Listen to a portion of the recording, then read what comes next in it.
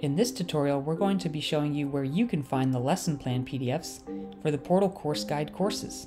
These lesson plans are designed to give teachers some direction and instruction in teaching various computer science courses, and they're provided as free resources that do not require an upgrade. Let's take a look on how you can access these. Here's the dashboard. If we go to New in New Course, and we view the course catalog, and we use the top nav bar to search for Course Guide, the system will limit the results to the free Course Guide courses. There's various computer science courses in this category. If we choose to create one, and run through the steps to finish setting up the course,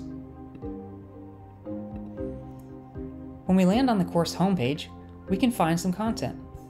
If we scroll down and visit a chapter, and expand a section, you'll see that the lesson plans are available to be viewed or to be downloaded. Again, these lesson plan PDFs provide various instructions for computer science teachers, including pacing instruction, vocabulary, and how it relates to the Georgia standards.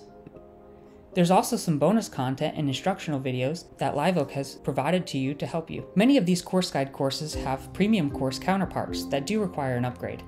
They have many more features, including full assessment suites, step-by-step video instructions, and even an in-app code editor that allows students to write code within their browser. We certainly hope that you find these resources helpful. Thank you for watching.